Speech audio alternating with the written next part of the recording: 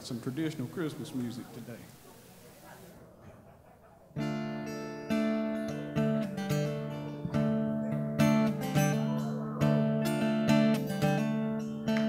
God rest ye merry gentlemen, let nothing you dismay.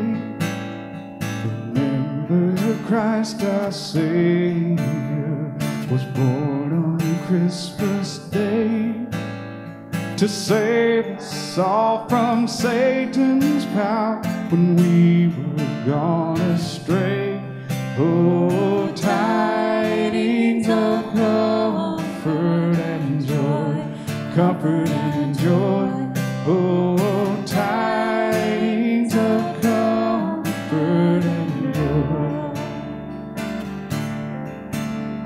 From God our Heavenly Father, a blessed angel came, and unto certain shepherds brought tidings of the same, how that in Bethlehem was born the Son of God by name.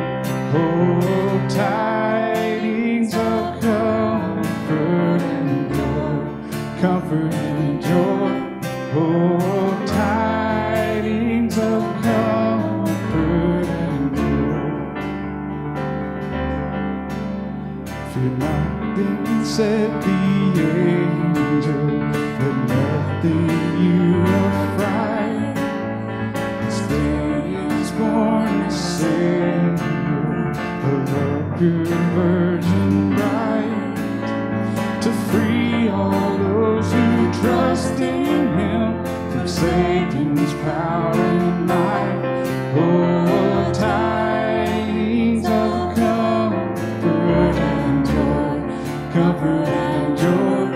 Oh, tidings of comfort and joy. And when they came to Bethlehem, where our dear Savior lay, they found Him in a manger, where oxen feed on hay. His mother Mary kneeling down unto the Lord did pray.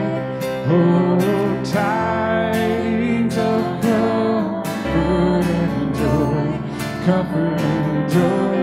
Oh, tidings of comfort and joy.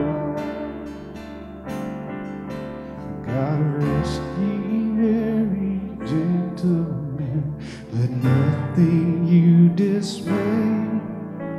Remember Christ our Savior was born on Christmas Day to save us all from Satan's power when we were gone astray. Oh, tidings of comfort and joy, comfort and joy. Oh, tidings of comfort and joy.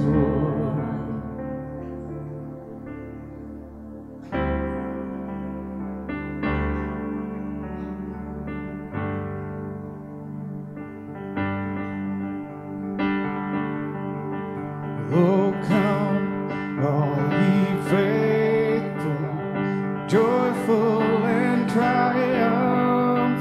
Oh,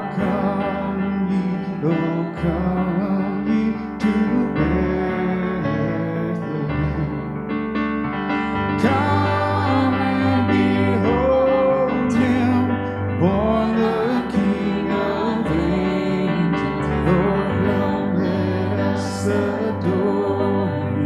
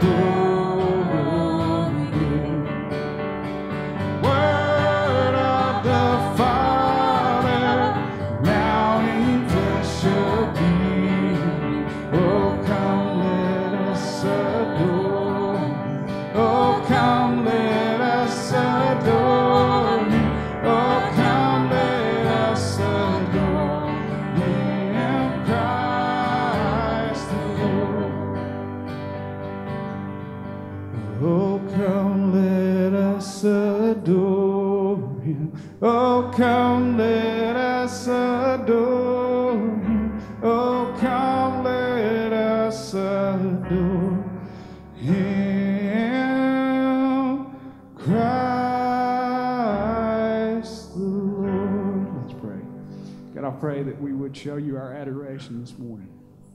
It's incomprehensible that you came from heaven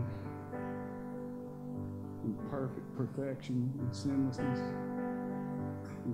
and were born into a world full of sin and actually took it on for us and became sin for us to cleanse us. God, we can't express that. We can't express how much we need to thank you for that. Lord, I pray that you'll find these praises acceptable this morning in Jesus' name. Amen.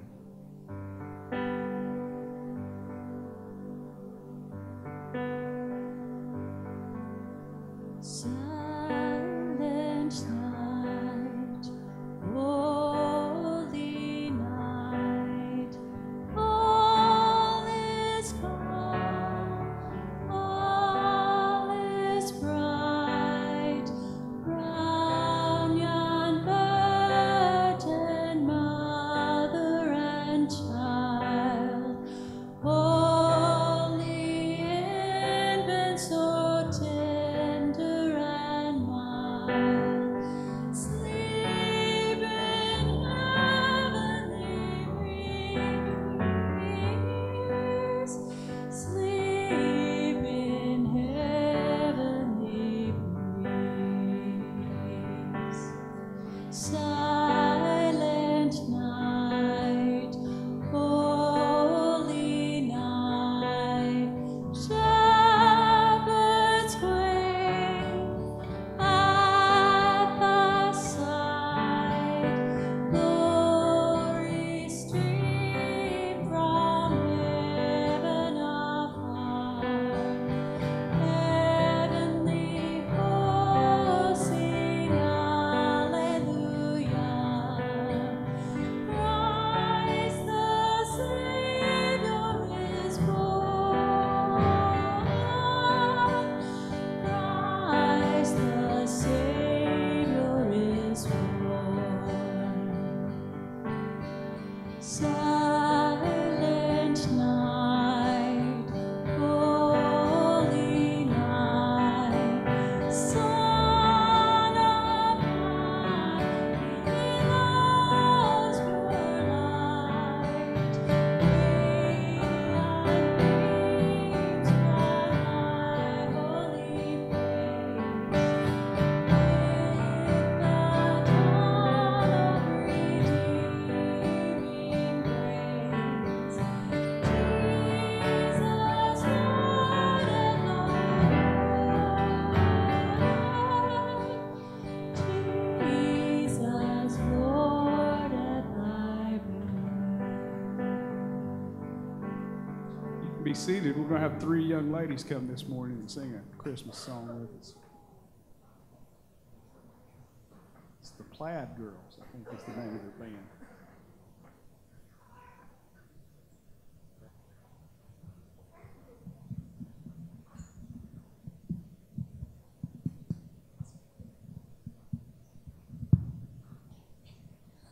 Mary, did you know that your baby boy will one day walk on water? Mary, did you know that your baby boy would save our sons and daughters? Did you know that your baby boy has come to make you new? This child that you delivered will soon deliver you. Mary, did you know that your baby boy will give sight to a blind man? Mary, did you know that your baby boy will calm the storm with his hand? Did you know that your baby boy has walked where angels trod? When you kiss your little baby, you kiss the face of God. Mary, did you know? Mary, did you know? Mary, did you know? Whoa, whoa, Mary, did you know? Mary, did you know? Mary, did you know? Whoa,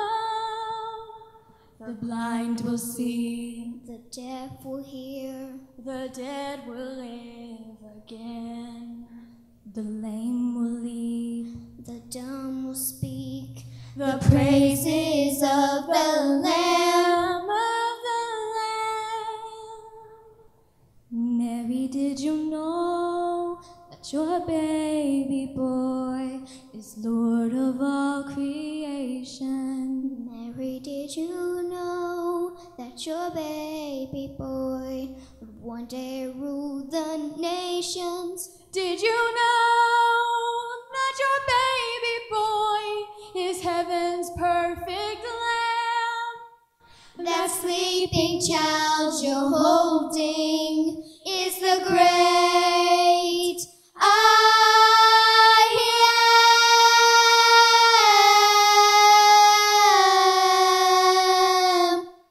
Wow, Mary, did you know? Mary, did you know? Mary, did you know? Wow, Mary, did you know? Mary, did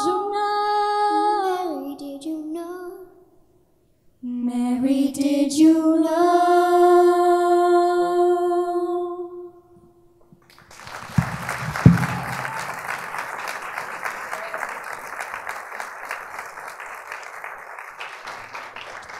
You can head out to your classes. And as they're going out, why don't we bow together and let's pray again this morning.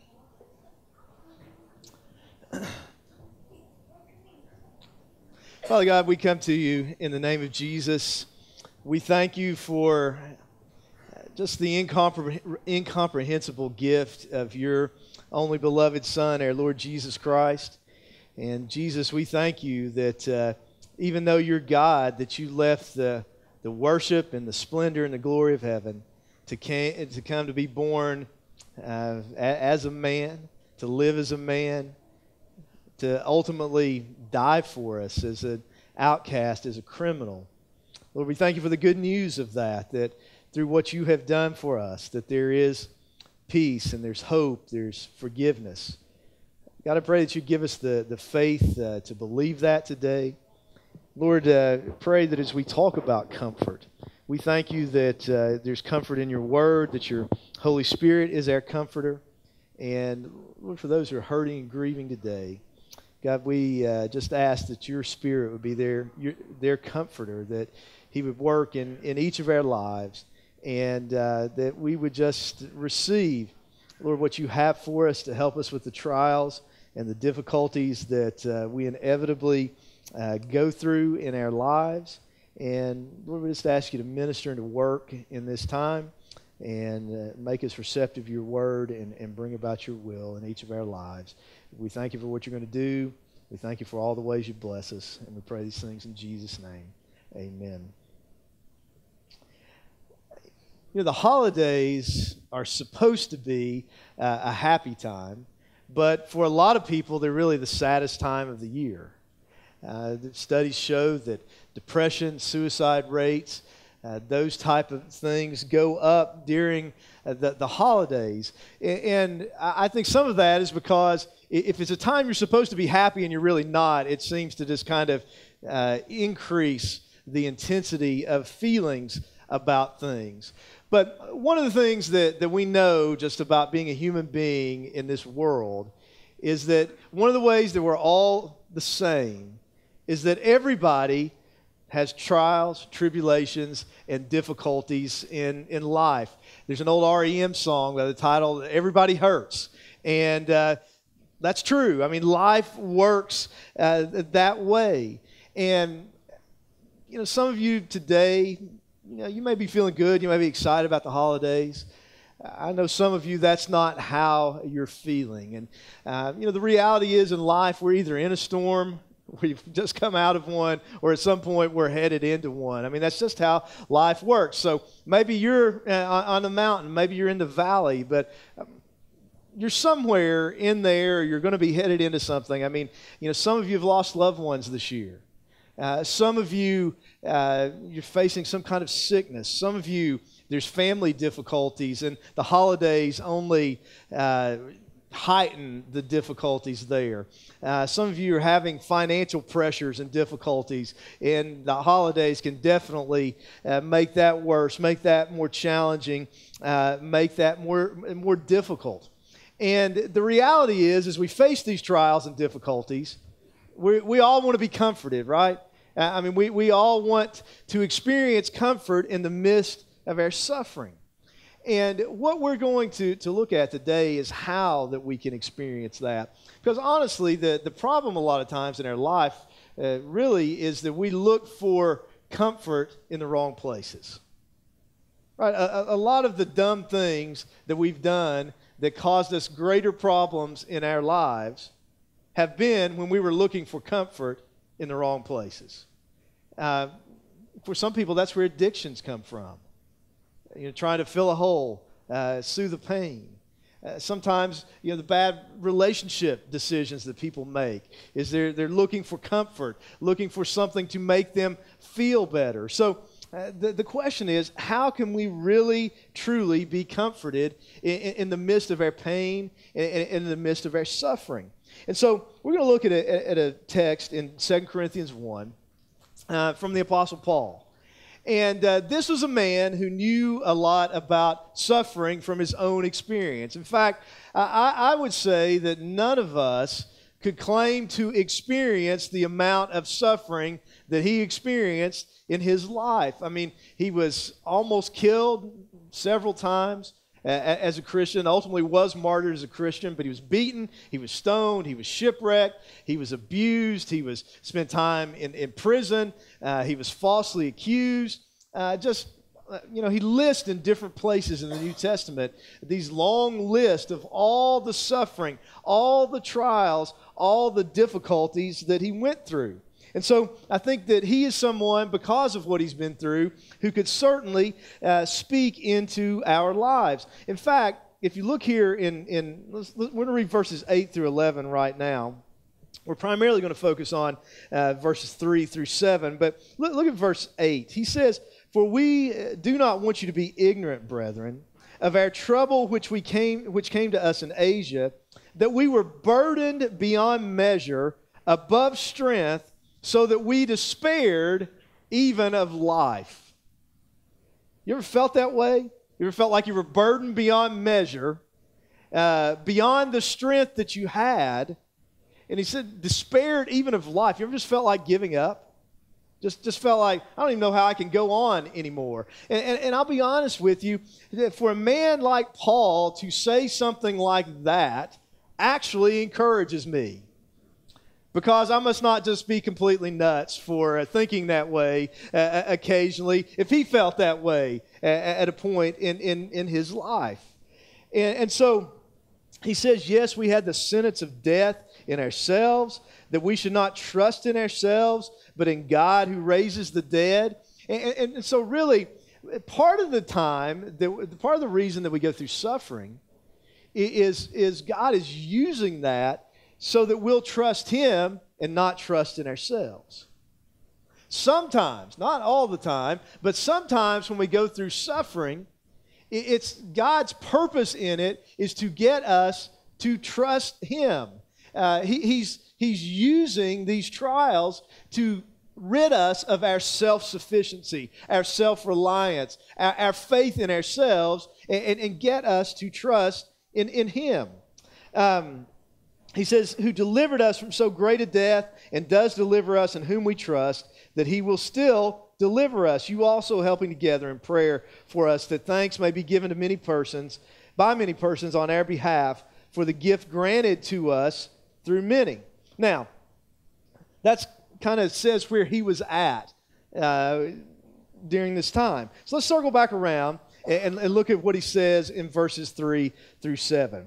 He says, blessed, and the word blessed means to say a good word about. Blessed be the God and Father of our Lord Jesus Christ, the Father of mercies and God of all comfort, who comforts us in all our tribulation, that we may be able to comfort those who are in any trouble with the comfort with which we ourselves are comforted by God. For as the sufferings of Christ abound in us, so our consolation also abounds through Christ. Now, if we are afflicted, it is for your consolation and salvation, which is effective for enduring the same sufferings which we also suffer. Or if we are comforted, it is for your consolation and salvation. And our hope for you is steadfast, because we know that as you are partakers of the sufferings, so also you will partake of the consolation. And so, here's the main idea of this passage. This is what I want us to see today. There's really two parts to it, and so we'll break it down and look at each side of it. But this is really the main idea of what he's saying to us in this text. What he's saying is we have a Father who comforts us in our trials so that then we can be a comfort to others. We have a Heavenly Father who comforts us in our trials, so then we can turn around and be a comfort to others. We can take the comfort that He's given us and share it with other people. I mean, that's what He says. Blessed be the God and Father of our Lord Jesus Christ, the Father of mercies and God of all comfort, who comforts us in all our tribulation, that we may be able to comfort those who are in any trouble with the comfort with which we ourselves are comforted by God. So, when we're going through trials and tribulations, if we're a Christian, we have a Heavenly Father who wants to minister comfort to us, but then He doesn't want us just to be a reservoir of that comfort. He wants us to be a channel through which the comfort, the ministry that He's given to us, then flows to other people. So, if you've gone through some trials and you've experienced God's comfort, you're qualified to be a minister. Okay, we'll look at that in more detail at the end, but that's part of what he's saying here. Now, when we think about the word comfort, well, what's it mean? It's important for us to understand that. And basically what it means encouragement. It means consolation. Maybe the best word picture of it is, it means to come alongside someone.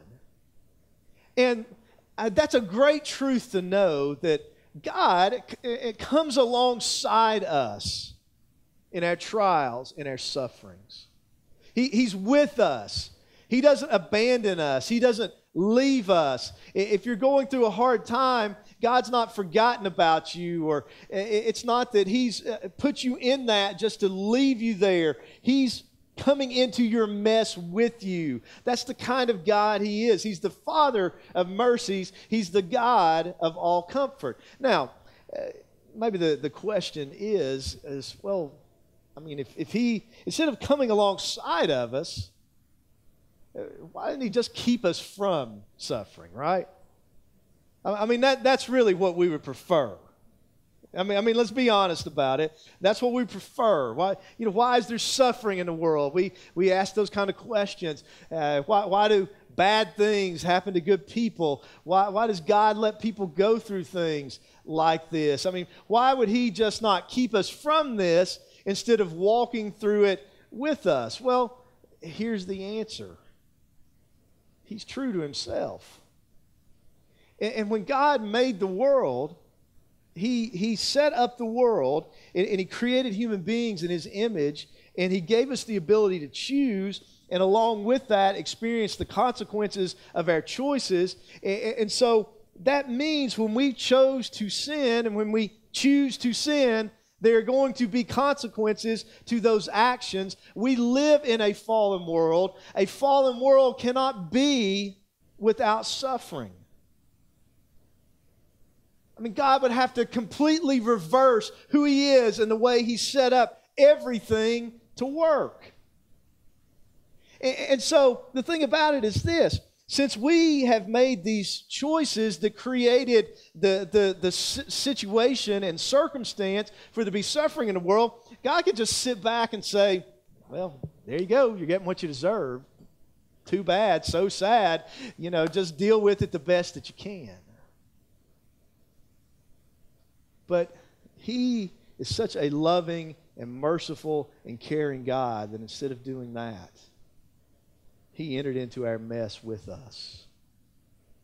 I mean, Jesus, the eternal Son of God, who had forever and ever been in the perfection and glory and splendor of heaven, came to be born as a little baby in a manger, stable, cave, whatever exactly that it was, in a mess. He lived in a messy, sinful world. He was mistreated. He came and became one of us, and he ultimately became sin for us, so that in part he could walk alongside of us. Now the Bible says he'll never leave us or forsake us. God's not abandoned us in our trials, in our difficulties, in our suffering, and he proved that. He proved his love for us when he came into this world and went all the way to the cross for our sins.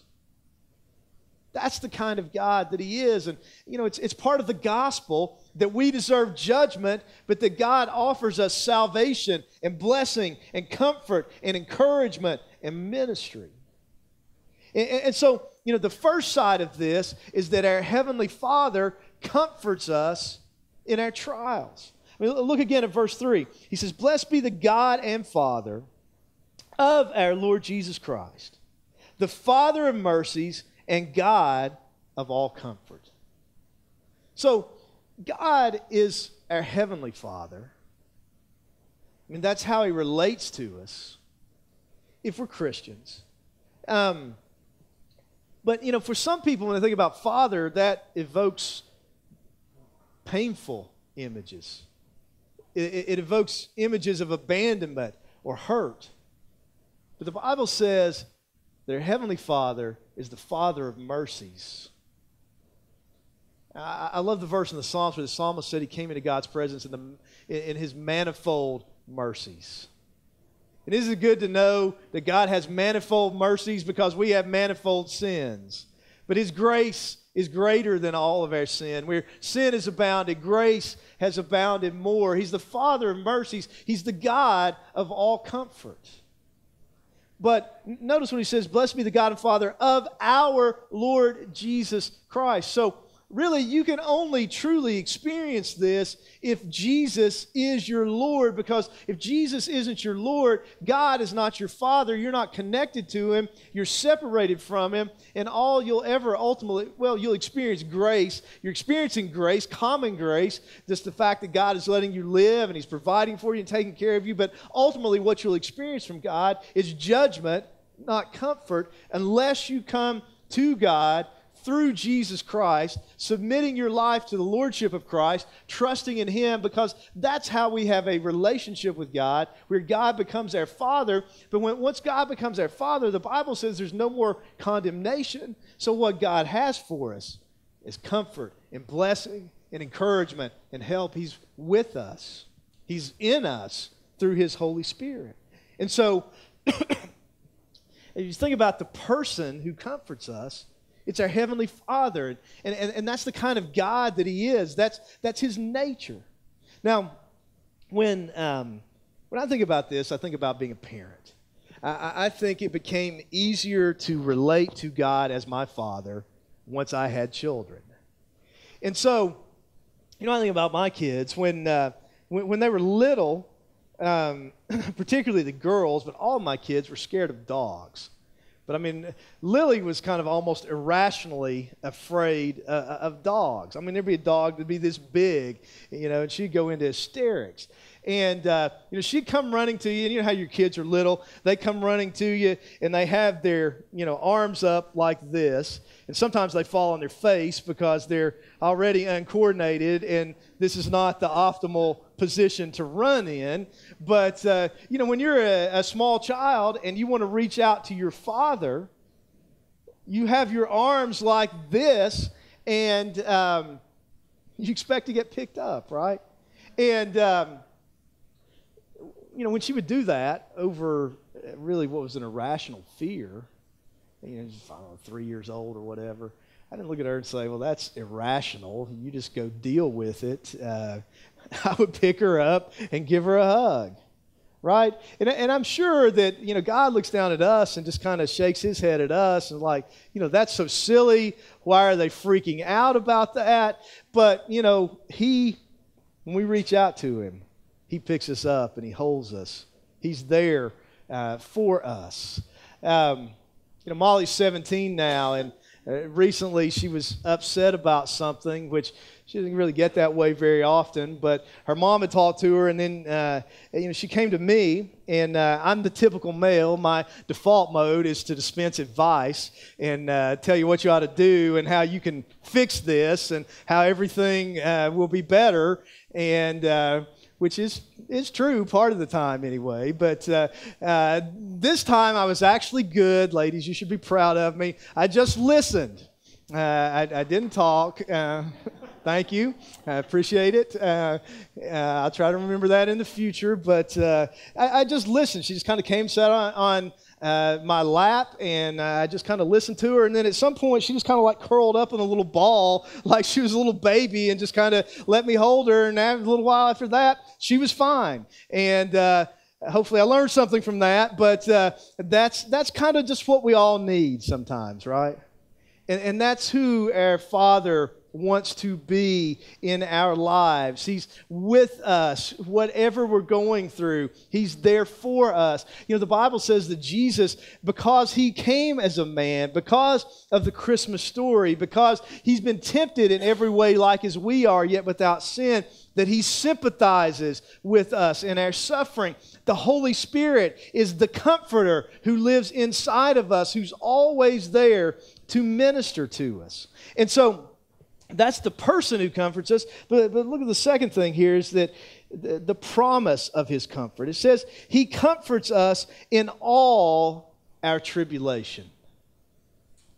That's a great promise. I encourage you the next time that you're going through something to claim that. To go to your Father for comfort instead of looking for it in something else.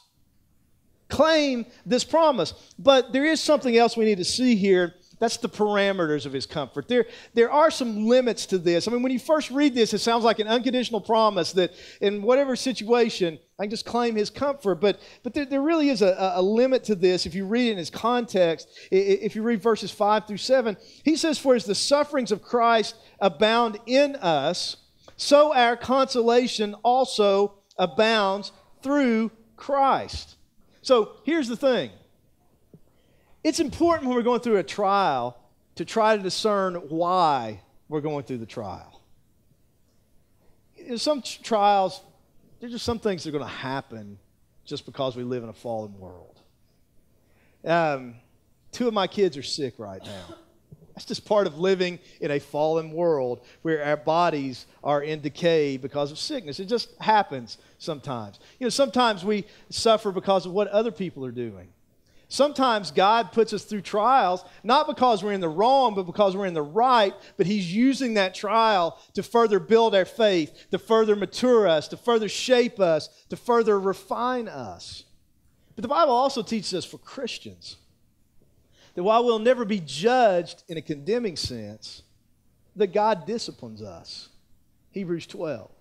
So sometimes the trials that we go through as Christians are God's response to our sin and him dealing with our sin, him bringing us to a place of repentance, him changing us, and he allows us to go through those difficulties. So here's the thing. When Paul says, "For as the sufferings of Christ abound in us, so our consolation also abounds through Christ," he's saying when we suffer for Jesus' sake, God's consolation, God's comfort is working in us. But the further implication is when we're suffering because of our own sin, God still wants to comfort us, but he won't comfort us until we repent. See, sometimes we're going through something and we're like, why isn't God coming through? Why isn't God answering my prayer? Why isn't God fixing this? When the reality is that God is more interested in fixing you at the moment than he is fixing the situation. God wants to work through this situation to change and change us and to deal with our sin. Listen, if you're in a trial that's discipline, if you're in a trial because of sin, you can't pray your way out of it. You can only repent your way out of it. God's not going to let it go until you do what He's telling you to do. And so it's kind of like, when my kids were little and I would spank them. And we did do that. If I have more kids, I'd do it all over again. But we have a boy, 2 girls.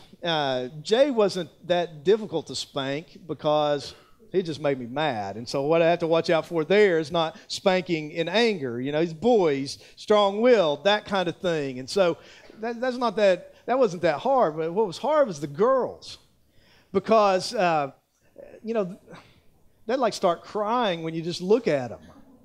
And sometimes that would make me mad, and sometimes, I would feel kind of sorry for them. Girls can tug at a dad's heart, but that's not the point of it. The point of it is for the behavior to be corrected. So if you just, like if your kid cries and you don't spank them or whatever kind of discipline when they deserve it, you're just teaching them that they can cry their way out of something, and that's setting them up for problems later on in their life. So can't give in to that. So, spank them. But then after you discipline your kids, you should hug them, love on them, comfort them, encourage them once the situation's been dealt with. And that's kind of what I'm saying that God does with us. He spanks us, so to speak, to correct us. Then He comforts us and encourages us. We want to get that backwards, though, like our kids want to get that backwards. And so we got to understand that that's how God works. And so if God's comforting us, here's the question. How does He comfort us? I mean, how does this process work? And really, I see 3 ways scripturally that God comforts us. They all start with P, so maybe you can remember them. One, God comforts us personally. In the Gospel of John 14, for example, the Bible talks about the Holy Spirit, depending on your translation, being our comforter. God comforts us just simply by His presence in our lives. There's a verse in Philippians that I don't know that I can explain it to you, but if you've ever experienced it, I don't have to explain it to you, that says there's a peace that passes all understanding. And if you've been through a trial and you've experienced a supernatural peace, God has just given you the strength, the calm to deal with something. That is His personal comfort. That's part of what it means to have Himself through His Spirit living on the inside of us. God comforts us personally. We see in this text in verse 11 that God comforts us through prayer. He says, "You also helping together in prayer for us, that thanks may be given by many persons on our behalf for the gift granted to us through many." So what Paul is saying is that his deliverance in this situation that he talked about came as a result of many people praying. Now that's a great promise. That's a great encouragement to us, I think. I don't understand it. Prayer is intellectually, it's very difficult to understand. But have you ever said something like, "Man, I can just feel people praying for me"? You ever heard somebody say that? I mean, sometimes you can just experience a strength. There's just a sense that people are praying for you. And, of course, God can do anything that He wants to do. He's sovereign, but in His sovereignty, according to His Word, He has chosen to work through the prayers of His people. And this verse is a particular example of that. So as we pray, as people pray for us, God works through those prayers to bring comfort, to bring help, to bring encouragement. As we pray, God's always working in us, and He's also working in our circumstances. He doesn't always change our circumstances like we want Him to, but when we pray, He's always changing us. And so one of the things that we can do, if we want to be a comfort, encouragement, and minister to other people, is just to pray for people. I mean, think about the Apostle Paul. maybe the greatest man of God who ever lived, talked about how the gift of this deliverance in this situation was granted to him through the prayers of other people. Listen, sometimes we get in a place where we're just almost too weak to pray. We need people interceding, stepping in on our behalf. That's a ministry that God calls us to have for other people. And then we see here that the process of His comfort. It's personal, it's prayer, but it's also through people. That's part of what it means to be the body of Christ, right?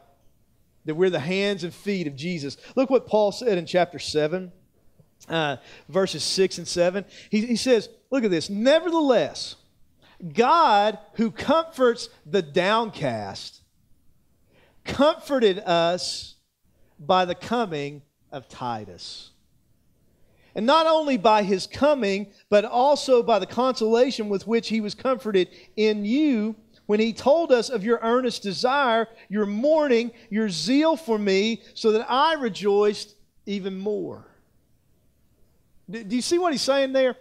God comforted him. But tangibly, the way that he comforted him was through Titus coming to him to minister to him. But it wasn't just Titus coming. Titus had been in contact with the church there at Corinth, and he was comforted by them. And then Paul was comforted, he says here, when he told us of your earnest desire, your mourning, your zeal for me. And when Paul heard that, he says, I rejoiced even more. He was comforted by the ministry directly of Titus, but then indirectly of this entire church in this city. You know, here's the reality. It's bad to suffer, horrible to suffer alone. Amen? It's bad to suffer, but it's horrible to suffer alone. And part of what it means to be the body of Christ is that nobody in the body should suffer alone. That we're called to be the hands and feet of Jesus and come alongside of people so that in a sense, He's coming alongside of people to comfort them through us. I mean, I think about different situations that we've gone through in our lives. You know, Robin's mom had an aneurysm and died 11 days later when the first year of our marriage. And she was a charter, longtime member of Manly Baptist Church. And, you know, I think about the people from their church that were there to minister to their family. Their deacon, a man by the name of Gene Tidwell, who I think he's related to you, isn't he, Angela? I mean, he was like one of the first people at the hospital, spent the night with the family the first night. Many other people from there. You know, I think about when my brother died, our church family in Maryland, you know, people coming to our house. I mean, a lot of it's a blur from that night, but I remember a lot of people being there. I remember people from different states driving here to be with us when we came down here for the funeral. In fact, one of the biggest factors in my dad becoming a Christian after that was a friend of mine, preached here, Paul Reginaldi, who came from Maryland down here for the funeral and then talked to my dad and ministered to my dad after the funeral. You know, I think about when we've been in the hospital with Molly a couple times, you know, when she had heart surgery, when she was 3 days old, and the people there who were in Washington, D.C. at the hospital with us, you know, the man who drove us down to the hospital when they flew us down there, and then him and his wife came back to stay with us in the middle of the night that she almost died, and people who were there for the surgery, and then people in states all over the country praying for us, and then many of you who came to the hospital when she had a seizure a few years ago. That's what this is talking about. Us being there for each other. The body of Christ truly being the hands and feet of Jesus that God tangibly works through to meet people's needs. And so the first side of this is we have a Heavenly Father who comforts us in our trials, but then that leads into the second side of this so that we can then be a comfort to others. I mean, look at what he says again in verse 4. It says, in verse 3, Father, mercies and God of all comfort, who comforts us in all our tribulation, that we may be able to comfort those who are in any trouble with the comfort with which we ourselves are comforted by God. What I said before, we're not reservoirs of His ministry, we're channels of His ministry. Maybe it looks something like this. Bob Greene wrote a column in the Chicago Tribune a few years ago entitled From One Sufferer to Another. And he talked about a young man by the name of Douglas Maurer who was in Missouri, who at 15 years old was diagnosed with leukemia. And as the doctors gave him the diagnosis and described what he was going to have to go through, what was going to happen in his body, those kind of things, he went into a deep depression. And one of his aunts called a floral shop and asked them to send him an arrangement of flowers. And she told the lady who took the order at the shop that it was for her teenage nephew who had just been diagnosed with leukemia. And Mr. Greene says in his column, he says this: when the flowers arrived at the hospital, they were beautiful. Douglas read the card from his aunt. Then he saw a second card. It said, quote, Douglas, I took your order. I work at Bree Florist. I had leukemia when I was 7 years old. I'm 22 years old now. Good luck. My heart goes out to you. Sincerely, Laura Bradley. His face lit up. He said, oh, it's funny. Douglas Maurer was in a hospital filled with millions of dollars of the most sophisticated medical equipment. He was being treated by expert doctors and nurses with medical training totaling in the hundreds of years.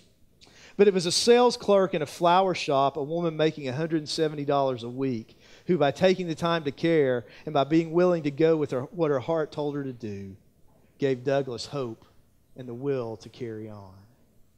See, when she shared that she had been through this and she had made it through, it gave him the hope to believe that that could happen for him.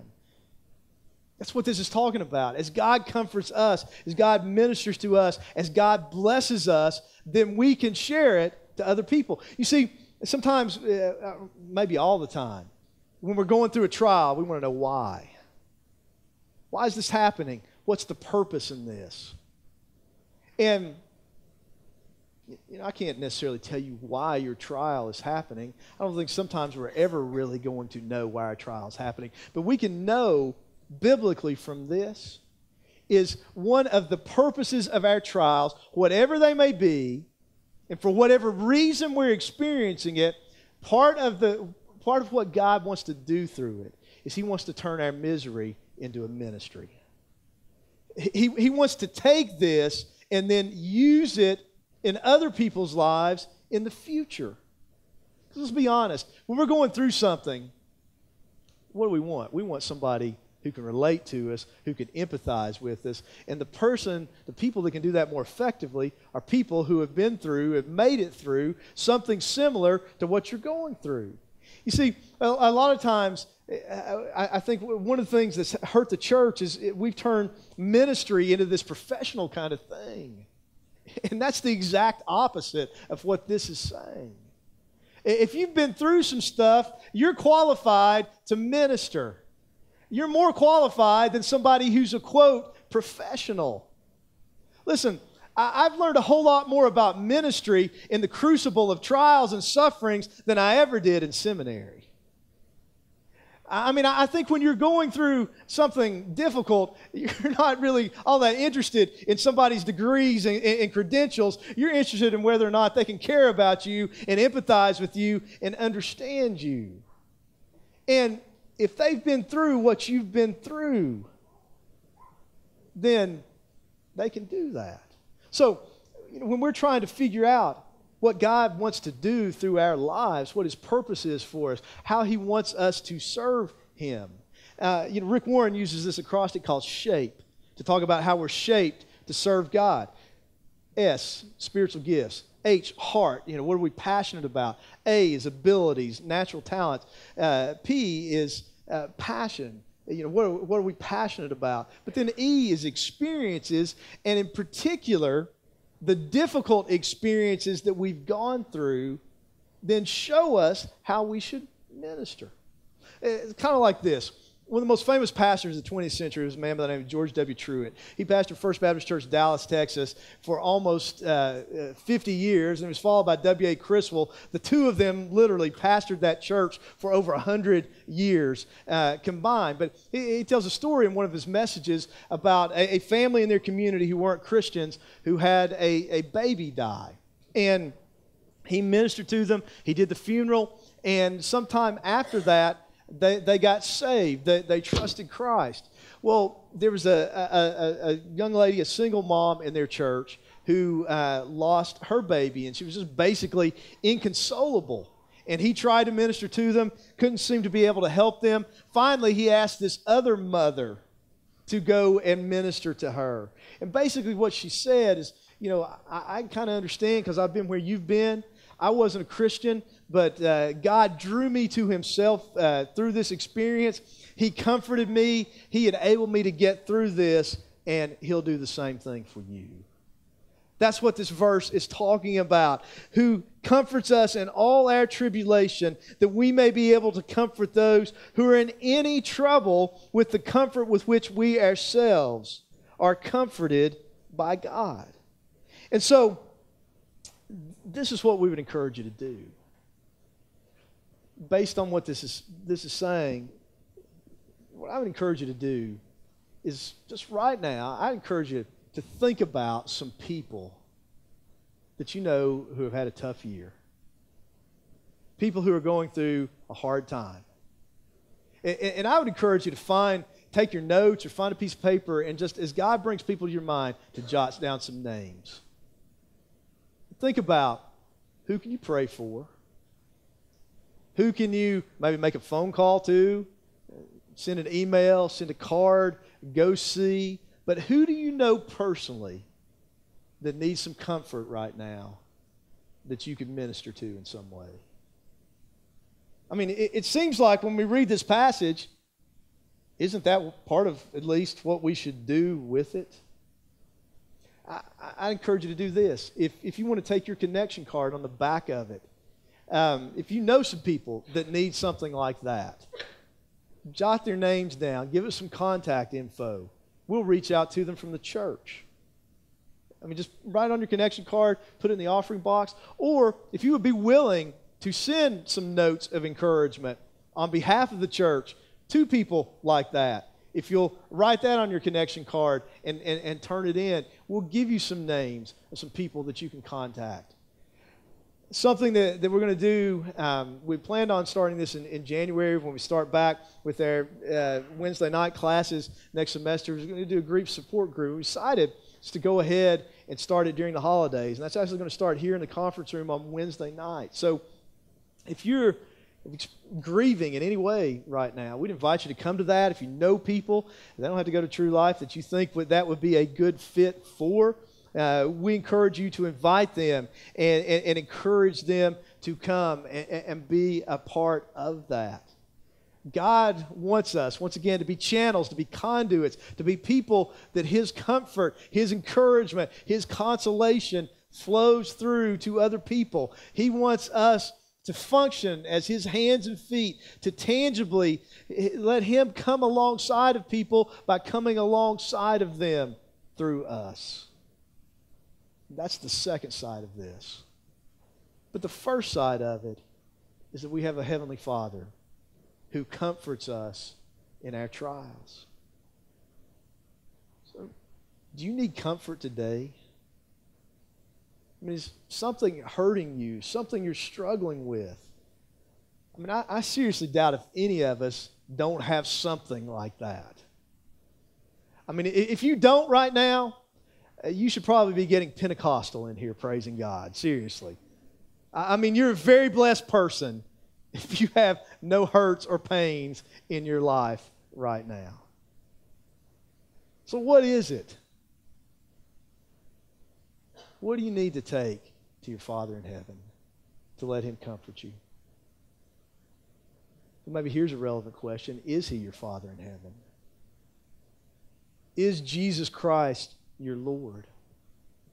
You see, when he says here in verse 3, blessed be the God and Father of our Lord Jesus Christ, the significance of the phrase our Lord Jesus Christ means if we're in Christ, if He's our Lord Jesus Christ, that everything that belongs to Him now belongs to us. All the riches of Christ are at our disposal through faith and prayer and obedience. But if that's not the case, once again, we're separated from God. But if we're in Christ, we're joint heirs with Christ. We have a new nature. We've become partakers of the divine nature, the Bible says. It says that He's blessed us with every spiritual blessing in the heavenly places in Christ Jesus, that He's given us all things that pertain to life and godliness. That means that in Christ, through God the Father, by the power of the Holy Spirit who indwells us, we have everything we need to face any situation that we're going to face, if we'll trust Him with it. But once again, apart from being in Christ, we're out here on our own, separated from God. God loves you. Jesus came to die for you. He wants you to be reconciled to Him. He wants to bless you, to comfort you, to help you, to encourage you, to ultimately bring you into His eternal presence forever and ever. But it can only happen when you confess, when you repent of your sins, when you place your faith and trust in Christ and trust Jesus and Jesus alone for your salvation. Have you done that? This is what we're going to do. I'm going to lead us in prayer. I'm going to lead us in prayer in just a moment. But after that, we're going to have a time of invitation. They're going to come and sing. And basically, this is what we're going to do. I'm going to be at the front if you need to talk to somebody or there's somebody else that we can match you up with to talk to them if you need to go somewhere and talk. But we do this occasionally. But basically, what we're going to do today is we're going to divide the altar in half. We're just going to open up the altar for prayer. And if you just want to be alone just with you and God, if you'll go to this side, my left, your right, that'll signify you just want to be alone. You just want to have some time to be able to pour your heart out to God. Okay? But if you go to this half, this side, my right, your left, that'll signify that you want somebody to come and pray for you. And when you see people, men, if you see a man over here, somebody come and pray for him. Ladies, you see a lady over here, somebody come and pray for her. So after we pray, that's what we're going to do. Just open it up, give you a chance just to meet with your Father in heaven. Let Him minister to you. Let Him comfort you. And I encourage all of us to just take the other side of this and do some of the things we ask or something else, but share that comfort, minister to others, encourage others. So let's bow our heads and close our eyes.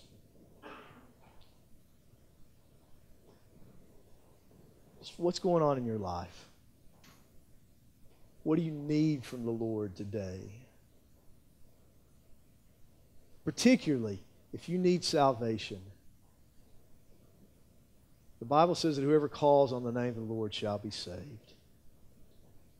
So I encourage you right now to call on His name, to ask Him to forgive you, to ask Him to come into your life, to tell Him that you believe in Him. Listen, if you've got questions about that, you need some further explanation about becoming a Christian, come see me, and we'll match you up with somebody who can walk you through the Scriptures and make that clear, make sure you understand how that works. Heavenly Father, we thank you that you are the Father of mercies and the God of all comfort. Lord, we know that we don't deserve that, but we praise you that you're a loving and a comforting God, that's your heart, even though we deserve judgment. Lord, we thank you that you sent your Son to atone for our sins so that you could be that way in our lives and at the same time still be just and righteous and deal with sin. We thank you for the gospel. Lord, I pray that if there are people here today who don't know you, that your Spirit would draw them to you.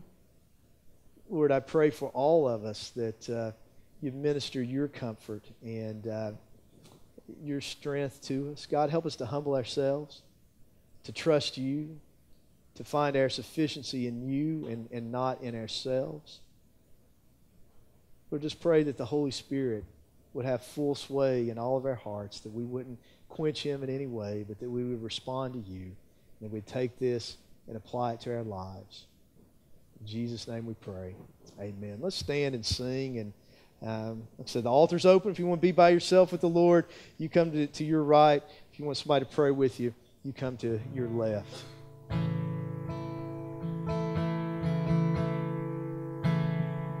I have decided to follow Jesus. I have decided to follow Jesus. I have decided to follow Jesus. No turning back. No turning back. Though none go with me, still I will follow. Though none go with me, still I will follow. Though none go with me, still I will follow. No turning back. No turning back. My cross I'll carry till I see Jesus. My cross I'll carry till I see Jesus. My cross I'll carry till I see Jesus. No turning back. No turning back.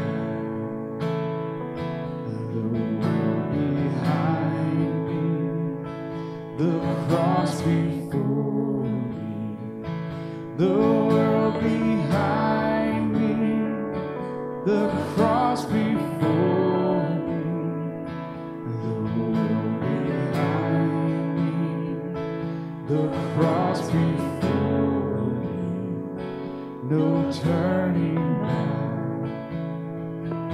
No turning back. We're going to do one other thing before we go, sing one other song. And a lot of you know the song 10,000 Reasons by Matt Redman. And, you know, that verse, it starts by saying, you know, blessed be the God and Father of our Lord Jesus Christ. There's other verses in the New Testament that say a similar thing, and it's basically a doxology of praise. The word blessed is the Greek word that we get our English word eulogy from. It means to say a good word about. You know, God owns everything. We can't really give Him anything, but we can give Him praise for all the good things that He does for us. We can bless the Lord, O my soul, in the words of that song. So we're going to close by singing that song to do what that verse says, to bless the Lord, to thank Him, praise Him for the blessings that He gives us.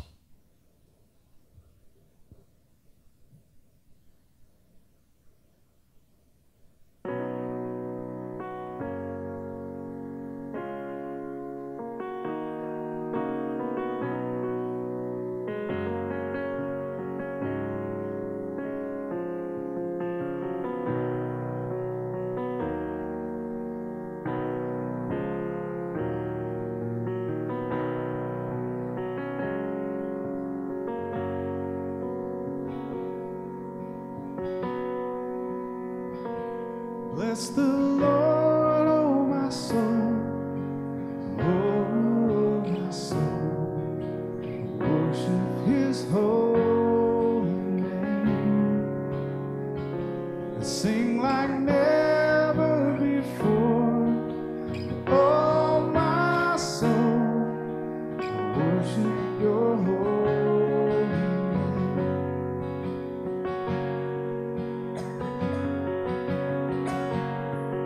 The sun comes up, it's a new day dawn. It's time to sing Your song again.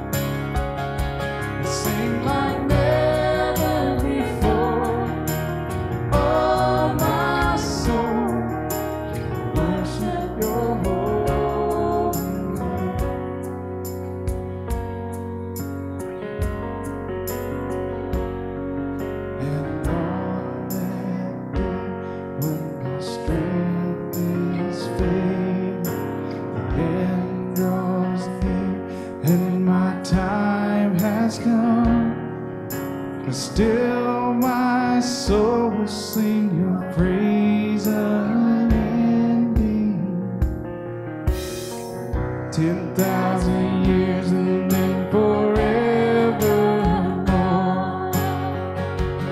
Bless the Lord, oh my soul. Oh, my soul. Worship His holy name. And sing like never before. Oh, my soul. Worship Your holy name. Lord, I worship Your holy name. Lord, I worship Your holy name.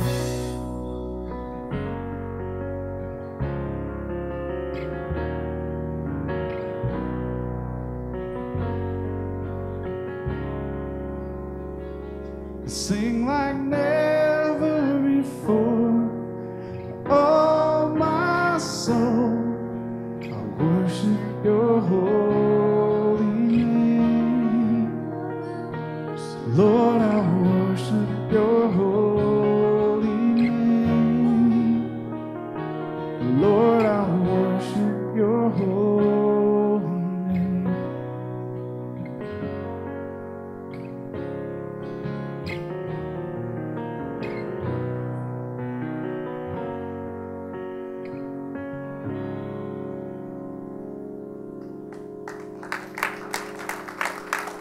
Y'all have a great week. Come back next week and bring a friend.